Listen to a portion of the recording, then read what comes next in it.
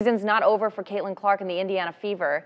The Fever lost last night 92-91 to the Washington Mystics, but Clark and the other starters got plenty of rest for the playoffs, which begins Sunday right here on WQAD.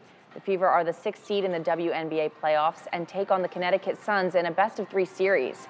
The Sun won the regular series games 3-1. Tip-off is scheduled for 2 p.m. and again, that's going to be right here on WQAD. Additionally, former Hawkeyes Kate Martin and Megan Gustafson will take the Vegas Aces into the playoffs against the Seattle Storm in a 4-5 matchup. That game 1 of that series is at 9 p.m. Sunday, and that game will be on ESPN.